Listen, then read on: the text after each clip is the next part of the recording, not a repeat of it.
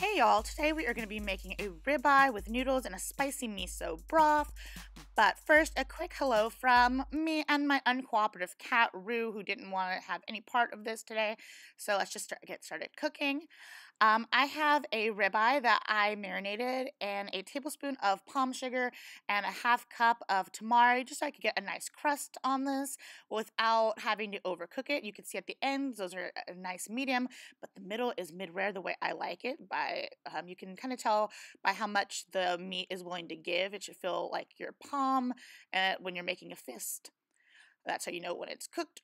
But anyways, while my meat is resting, I am going to take my veggies and I'm just going to throw them into a steamer.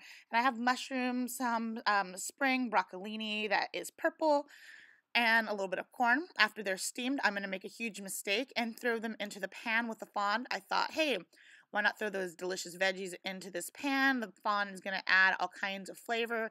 And I added about a tablespoon of rice wine, and it did add a lot of flavor. It tastes really good, but the veggies just didn't look vibrant because they had all those little bits of fond stuck to them, so it just muddled the color and it didn't look that pretty. So I don't suggest doing this. Just steam them. Your veggies are going to be healthier and they're going to be more vibrant. But anyways, I want to show y'all the good and the bad, so here is the mistake I made. But they did taste delicious. So after I have my veggies done, I'm just going to take some stock.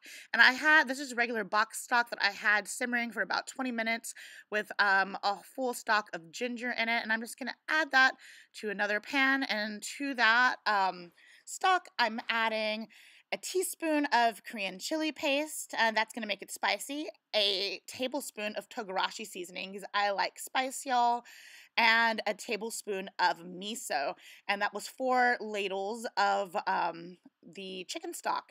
And so you don't want to boil it, just a nice rolling simmer. That's done. I'm going to take that off, and to that same water that we steamed our veggies in, we're going to add our noodles. So after the noodles have cooked for about 1 minute, they are done, and I'm just going to spoon over that delicious broth. And now I'm going to start building it up kind of bibimbap style in my bowl with those tasty mushrooms and corn. I'm going to lay those down right now, soft and gentle, into my bowl. Now I'm adding some kimchi. I think that the pickled veggies really add something special to this. So I'm just going to go ahead and add my kimchi that I got at my local Korean market, but you can pretty much find kimchi everywhere nowadays.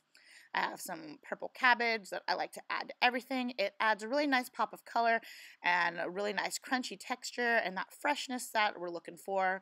And a couple scallions. Love scallions. Here comes those purple broccoli rubs, and those are just so cute and flavorful.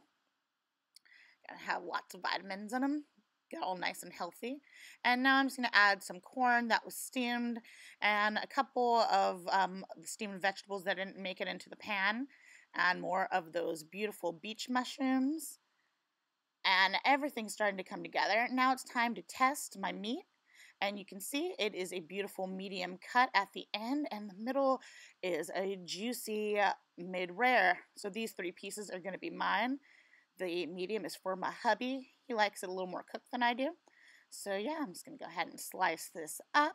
And I'm going to throw a couple carrots in there. And you could pickle these carrots if you want. I chose not to. And now I'm just going to add my beef. Doesn't that look beautiful? And for garnish, I just threw a couple of peanuts and some cilantro. There you have it. So thanks for watching, guys. Please remember to subscribe if you haven't already. And you can follow me on Instagram at Awkward in the Kitchen. Thanks for watching. Bye.